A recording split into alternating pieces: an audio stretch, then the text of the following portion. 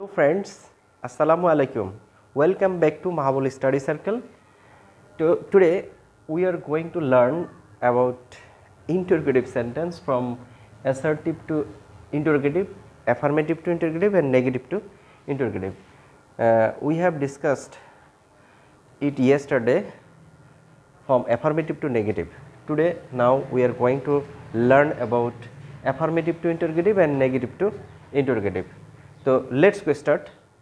তো দেখছো কি যে অ্যাসার্টিভ থেকে ইন্টারোগেটিভ, অ্যাফার্মেটিভ থেকে অ্যাসার্টিভ থেকে ইন্টারোগেটিভ। তো অ্যাসার্টিভ সেন্টেন্স তো আবার দুই প্রকার, একটা হচ্ছে অ্যাফার্মেটিভ সেন্টেন্স আর একটা হচ্ছে নেগেটিভ সেন্টেন্স। তো অ্যাফার্মেটিভ সেন্টেন্স থেকে কিভাবে নেগেটিভ ইন্টারোগেটিভ হবে আর নেগেটিভ থেকে কিভাবে ইন্টারোগেটিভ হবে সেটা দেখো। যখন সেন্টেন্সটাই হবে অ্যাফার্মেটিভ তখন ইন্টারোগেটিভ করতে হলে পরে ওইটা নেগেটিভ হয়ে যাবে, তার মানে ইন্টারোগেটিভ নেগেটিভ হবে।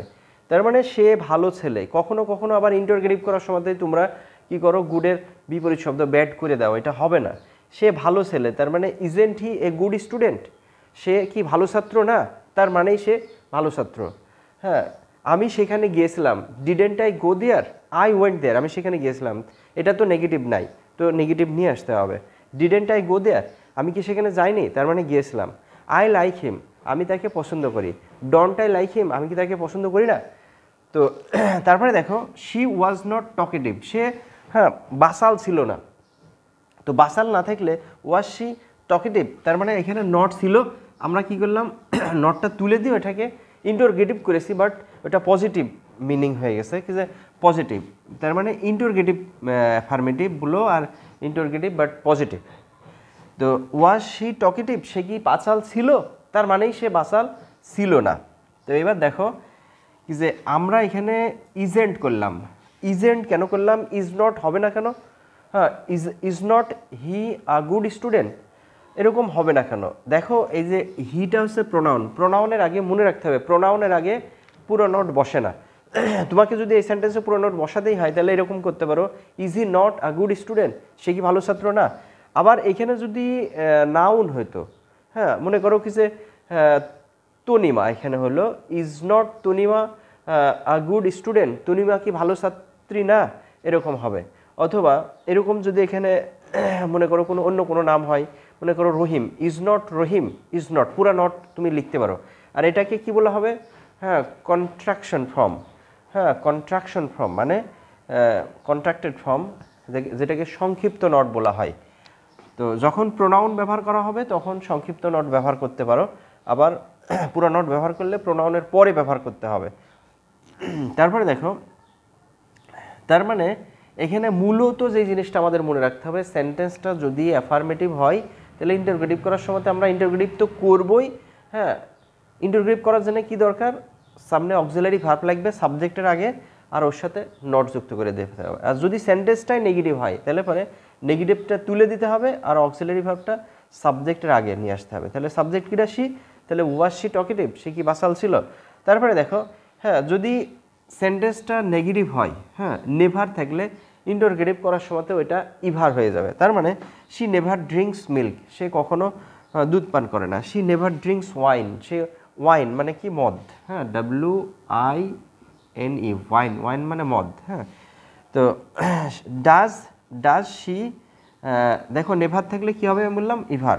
হ্যাঁ, ড্রিঙ্কস ভার্বের সাথে এস যুক্ত আছে, সেজন্য আমরা মূলত ডাজ নিয়ে আসলাম, যার কারণেই এখানে ভার্বটা মূল ফর্মে চলে গেল। Does she ever drink milk, সে কি কখনো দুধ পান করে? তার মানে কখনোই করে না।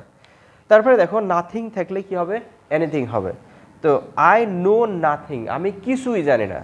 হ্যাঁ, ডু আই নো এনিথিং, দেখো নাথিং থাকলে কি হবে? এনিথিং। তো আমি কি কোনো কিছু জানি? তার মানে কিচ্ছু জানি না আমি। হ্যাঁ, do I nothing, sorry I know nothing. হ্যাঁ, তারপরে এখানে ডুটা কীভাবে আসলো দেখো, এটা প্রেজেন্ট ইনডিফিনিট টেন্স, অতিরিক্ত অক্সিলারি ভার্ব আনতেই হবে। অক্সিলারি ভার্ব ছাড়া তো তুমি ইন্টারোগেটিভ করতে পারবা না। Do I know R nothing থাকলে কি হবে? এনিথিং। দেখো বন্ধুরা, এবার দেখি নোবডি, নো ওয়ান, নান থাকলে পারে কি দিয়ে ইন্টারোগেটিভ করতে হবে? হো দিয়ে। হ্যাঁ, তো নোবডি, নো ওয়ান, নান এই সেন্টেন্সগুলো এমনিতেই নেগেটিভ বোঝাচ্ছে, সেই জন্য ইন্টারোগেটিভ করার সময়তে নেগেটিভ আর হবে না। হ্যাঁ, দেখো nobody is completely happy in this world, এই পৃথিবীতে পুরোপুরি কেউ সুখী না। হ্যাঁ, তো এখানে নোবডির জায়গাতে শুধুই হো লাগিয়ে দাও, হয়ে যাবে। হ্যাঁ, who is happy in this world, who is happy in this world, এই পৃথিবীতে কে সুখী, কেউ সুখী না, কেউ না, কেউ না। তার মানে যদি হো লাগাও, হ্যাঁ আরেকটা জিনিস বলি, ম্যাক্সিমাম স্টুডেন্টই ভুলে যায় ইন্টারোগেটিভ সেন্টেন্স করে বাট ইন্টারোগেটিভ মার্কটা দিতে ভুলে যায়। এই যে ইন্টারোগেটিভ মার্কটা অবশ্যই কিন্তু দিতে হবে, নাহলে হবে না। হ্যাঁ, নান ক্যান ডু ইট, কেউ এটা করতে পারে না, তাহলে আমি বলবো কে পারে এটা করতে, কে পারে, কেউ পারে না। হ্যাঁ, তার মানে who can do it, who can. হ্যাঁ, যদি এখানে এভরিওয়ান ক্যান ডু ইট হতো তাহলে হু ক্যান্ট ডু ইট এরকম হতো। তো যেহেতু এখানে সেন্টেন্সটা নেগেটিভ, ইন্টারোগেটিভ করার সময়তে শুধুই হু বসালে হয়ে যাবে। তারপরে দেখো এভরিওয়ান, এভরিবডি, অল। হ্যাঁ, এর বিপরীত এগুলা। হ্যাঁ, নোবডি দ্বারা নেগেটিভ বোঝাচ্ছে, এভরিওয়ান, এভরিবডি, অল এগুলা দ্বারা নেগেটিভ বুঝাচ্ছে না। হ্যাঁ, তো এই সমান সমান কি হবে, হো, হ্যাঁ, do not, does not, did not এইগুলা হবে। হ্যাঁ, তো দেখো এভরিবডি ওয়েন্ট দেয়ার, সবাই সেখানে কি করেছিল, গিয়েছিল। হ্যাঁ, তাহলে যখন এভরিবডি ওয়েন্ট দেয়ার, তো এভরিবডি থাকলে কি হবে, হো হবে।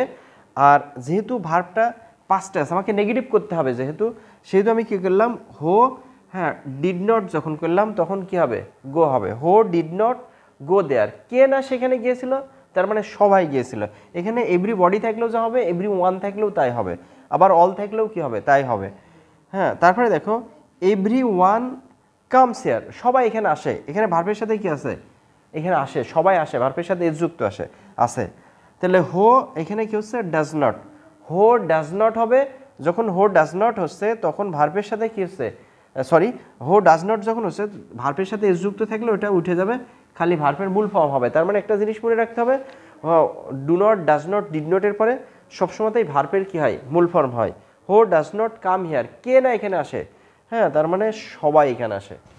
দেখো বন্ধুরা, এভরি প্লাস নাউন, তার মানে every plus noun, every man, every বয়, এভরি গার্ল, এভরি স্টুডেন্ট এরকম যদি থাকে, তাহলে সেই সেন্টেন্সকে ইন্টারোগেটিভ করতে হলে পরে আমাকে কি করতে হবে, হ্যাঁ,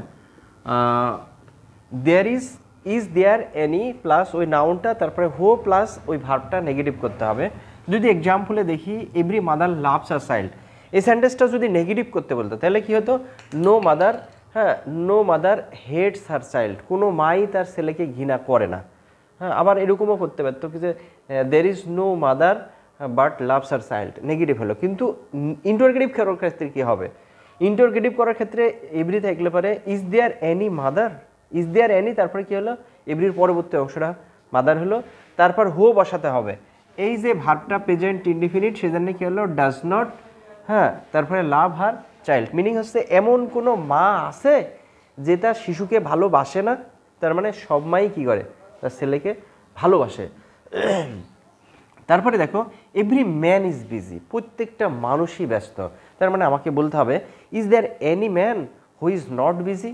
হ্যাঁ, তার মানে ইজ দেয়ার এনি, হ্যাঁ, এভরির পরিবর্তে কী করতে হবে, is there any, is there any, তারপরে হো বসালাম, তারপরে এই ভার্বটাকে নেগেটিভ করতে হবে। ইজ তো বিভার, ওর সাথে নট যুক্ত করলে হয়ে গেল হু ইজ নট বিজি, তার মানে এমন কোনো মানুষ আছে যে ব্যস্ত না, তার মানে সব মানুষই কি ব্যস্ত। So we see that, we observe that, we notice that there is no change of meaning. হ্যাঁ, মিনিংয়ের কোনো পরিবর্তন আমরা দেখতে পাচ্ছি না। এবার দেখি কমপ্লেক্স সেন্টেন্স থেকে, এটা exception sentence, exceptional rules. Complex যদি সেন্টেন্স হয় তাহলে পরে তখন আমরা ইন্টারোগেটিভ কীভাবে করব। কমপ্লেক্স সেন্টেন্স হলে ইউনো দুইটা ক্লজ থাকে, একটা প্রিন্সিপাল ক্লজ আর একটা হচ্ছে সাবঅর্ডিনেট ক্লজ। তো সাবঅর্ডিনেট ক্লজের হ্যাঁ ইন্টারোগেটিভ হবে না, এটা মাইন্ডে রাখতে হবে কি যে সাবঅর্ডিনেট ক্লজের কোনো ইন্টারোগেটিভ করা যাবে না। ইন্টারোগেটিভ করতে হলে কী করতে হবে, প্রিন্সিপাল ক্লজের করতে হবে। তাহলে দেখো একটা সেন্টেন্স লিখছি আমরা কি যে দো হি স্টাডিড হার্ড, যদিও সে কঠোর পড়াশোনা করেছিল, he did not get A plus. হ্যাঁ, যদি কঠোর পড়াশোনা করে সে প্লাস পাবেই এরকম কথা তো বলা যাবে না। ইফ মাই আলমাইটি গড, হ্যাঁ, doesn't give him any mercy, অথবা ডাজেন্ট শো এনি মার্সি, যদি কোনো মার্সি না দেখায় তাহলে পরে no student will get A plus, it will have to believe you, এটা বিশ্বাস করতে হবে। হ্যাঁ, দো হি studied hard he did not get A plus, যদিও সে হ্যাঁ কঠোর পড়াশোনা করেছিল সে প্লাস পেয়েছিল না। দেখো বন্ধুরা, আমরা সেন্টেন্সটা এরকমও লিখতে পারতাম, he did not get A plus, he did not get A plus দো হি স্টাডিড হার্ড।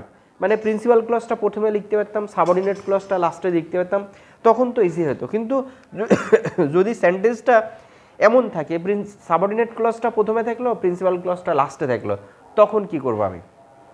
তখন এইটার হবে না, এইটার তুমি ইন্টারগ্রেভ হবে না। তুমি যদি এটার ইন্টারগ্রেভ করতে তাহলে তো ডিডেন্ট হতো।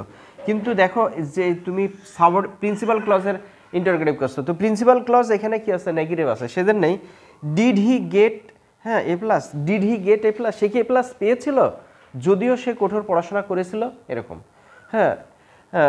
এরকম কি যে ডু ইউ সি মি অথবা ডিড ইউ সি মি, তুমি কি আমাকে দেখেছিলে? হোয়েন আই স ইউ, যখন আমি তোমাকে দেখেছিলাম, এরকম। Did you see me, did you, এরকম। মানে আমি প্রশ্ন করছি প্রিন্সিপাল ক্লজকে, প্রিন্সিপাল ক্লজের ইন্টারগ্রেটিভ হবে, সাবঅর্ডিনেট ক্লজের ইন্টারগ্রেটিভ হবে না। তো কমপ্লেক্স সেন্টেন্সের যদি ইন্টারগ্রেটিভ করতে বলে তাহলে সাবঅর্ডিনেট ক্লজ প্রথমে থাকুক আর লাস্টে থাকুক, সাবঅর্ডিনেট ক্লজের ইন্টারগ্রেটিভ হবে না। প্রিন্সিপাল ক্লজ প্রথমে থাকুক আর লাস্টে থাকুক, প্রিন্সিপাল ক্লজটাই কী করতে হবে? ইন্টারগ্রেটিভ করতে হবে, এইটা মনে রাখতে হবে।